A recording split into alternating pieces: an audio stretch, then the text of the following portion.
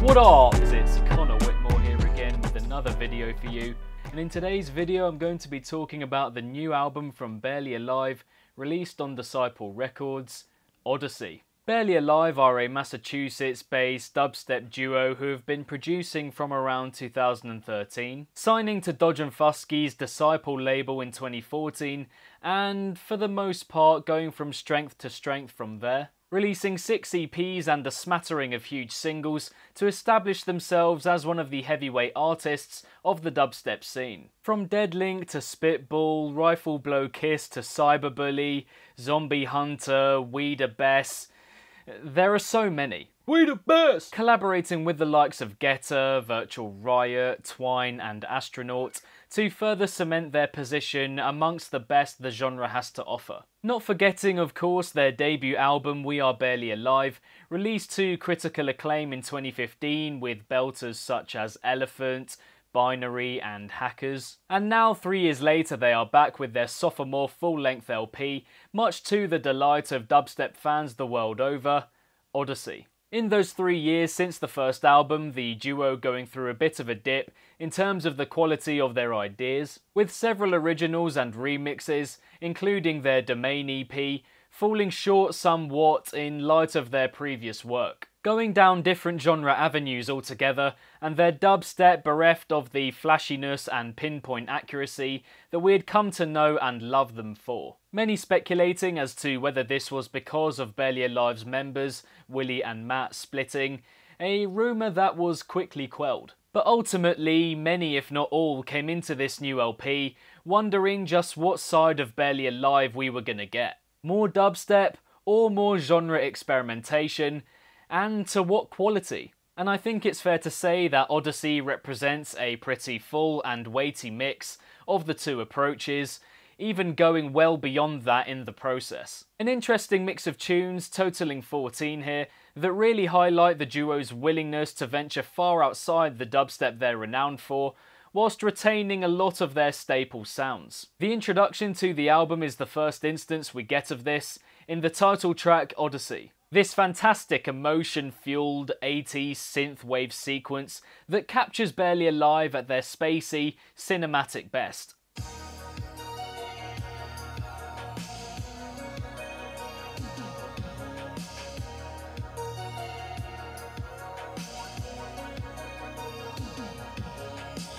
Honestly, one of the best intros I've heard to a dark electronic music album in a long time. A definite journey into sound in owing to the main vocal sample here, taking us through different generations of music in preparing us for the fresh hits of hard-hitting dubstep that come our way in this opener. But for now, let's stick with the experimental stuff, the next example of which comes in the third track, Deeper in Love. Having been told at the end of Know About Me that we have arrived in 1983, we are greeted with this extremely juicy, funk, disco number that is exactly what you would hope it to be, and more. It's Barely Alive sounds in a disco funk format and style, groovy but tender, uplifting but somber.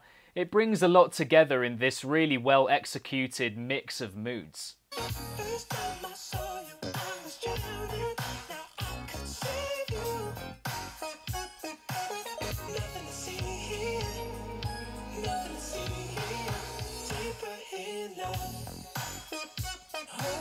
The vocal from Great Good Fine OK, complementing the instrumental's journey so sweetly too, reminiscent of something you may hear from Chromeo or Oliver or Tuxedo. The other noticeably funky track is Buddy with vocals from Yves Paquet, another groovy, bouncy, disco-inspired tune. Not quite on a level with Deeper in Love, less overt in what it offers, but pleasant all the same, and nice to hear within the context of the album. You also have the hip-hop inspired new coupe Ride Out with I Am Sue, which arrives at a brilliant point in the project to tone it down, in preparation for the final 6 tracks. The vocal works really well atop the swinging beat, love the changes it goes through, and it's refreshing to hear for them.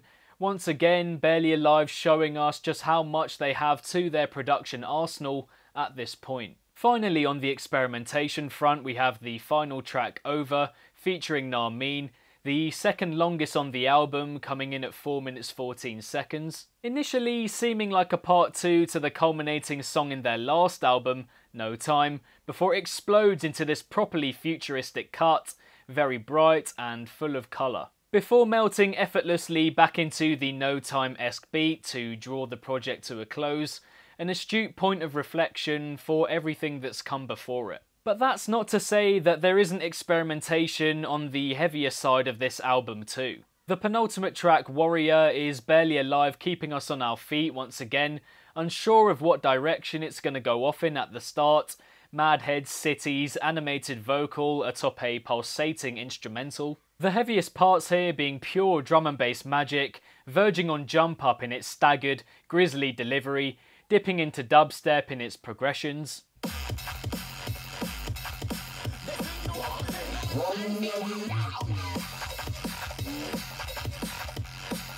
Really like the sounds on show here, the pace changes, tempo, vocal, it all comes together really well.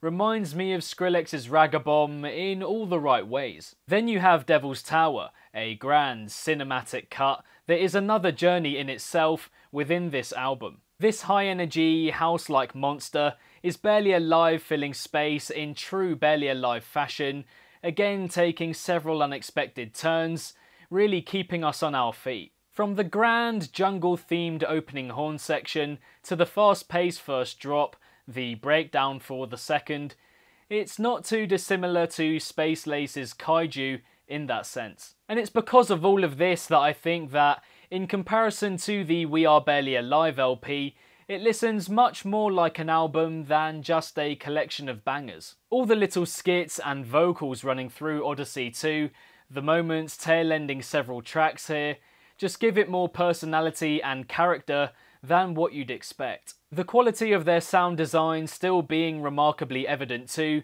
something which I'd say they've never lost in spite of their ideas not being quite as good in the last couple of years. We love them by this point because we know their sound and how clear it is, even though there is so much going on. In that sense, it's most evident in the more complex compositions, where more is going on, the heavier stuff, which of course they deliver here in abundance. The first taste of it comes in the opener and title track Odyssey, following that really patient introduction and build, full throttle remorseless dubstep that progresses really well through all the changes in percussion. A warning sign for what's to come as Barely Alive go back to their roots with this introductory tune, getting as close as possible to the Barely Alive of 2014 and 15 that we all fell in love with. Following that, we have the enthralling number Know About Me, which expertly brings together the punchy, matter-of-fact vocals from Virus Syndicate with the screechy, larger-than-life dubstep from Barely Alive. The sound here is just so vibrant and vivacious with so many cheeky touches.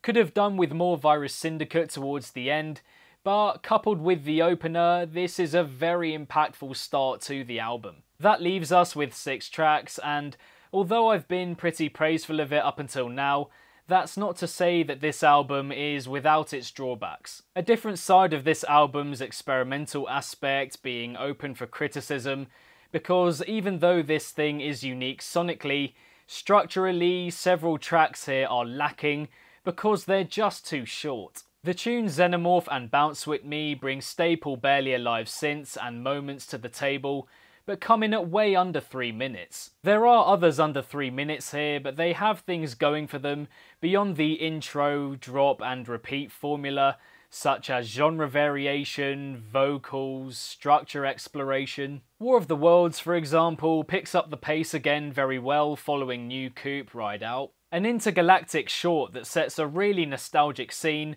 working as a bridge towards the album's final third.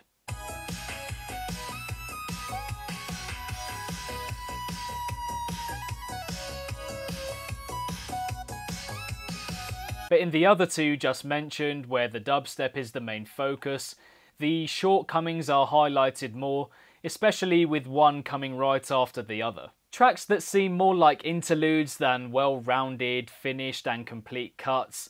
There are really good parts to them, but I find myself sitting there wishing they'd fleshed them out a lot more. Track number 11, Wampum, is a slight rhythm attempt from Barely Alive, getting straight to the point in a swampy, muddy, contorted number that is potentially my least favourite of the 14. A meaty assortment of sounds that is a little hard to enjoy because of how twisted it is.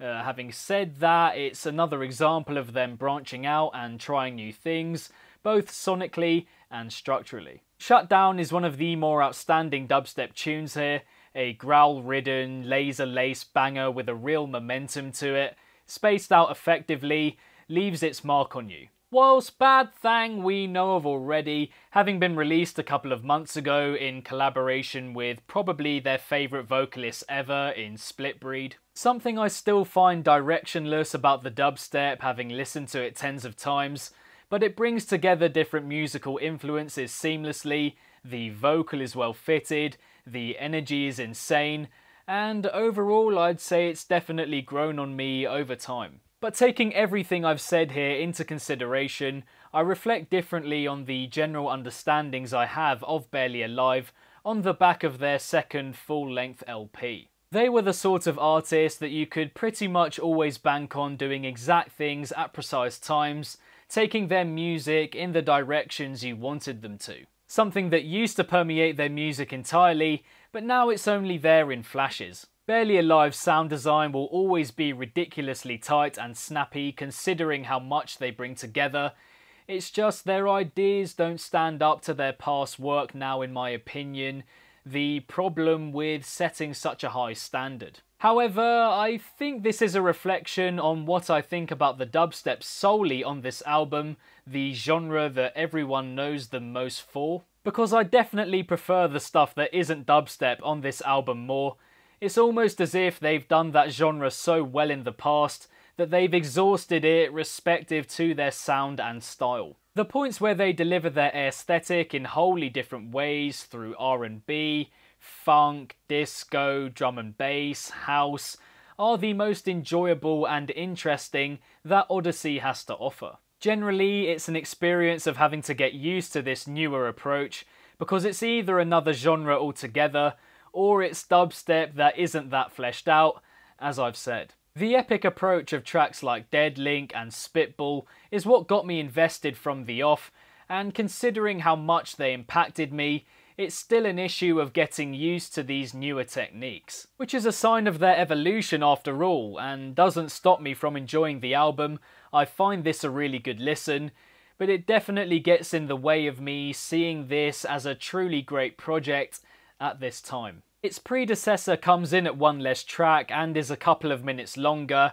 Just seems like Barely Alive have gone off that springboard to make their sound even more stripped back, withdrawn and, well, less epic. Leaving me wondering as to whether they actually wanted to keep these songs short, or if they felt they had to cater to the short attention spans of many music listeners out there. Which would suck, but you know, it's a thing and unfortunately cannot be ignored these days. There are tracks that come close to the top level of Barely Alive production, but they're not of the dubstep variety, that which lured people into their cyber world in the first place. Having said that, it is extremely commendable that they've gone ahead and made a second album, an ambition that's rare within dark electronic music, and must be lauded for that reason alone. Even though structurally it comes across as more of an experiment than a full project per se, there is so much to enjoy about Odyssey from track 1 to track 14. It may be a bit of a gung-ho album with hardly any sense of awareness beyond the track listing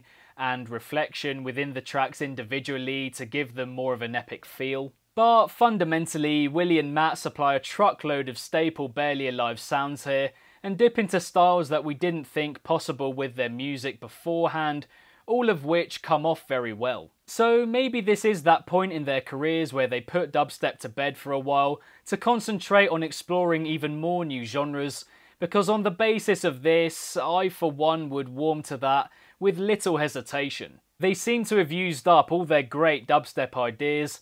There are some good ones here, but they are nothing on their biggest numbers. The magic of this album, in turn, being the experimentation of it, all the newnesses that the duo have to offer, which will keep me returning to it again and again. It's just very interesting to think about what they'll do following this second album.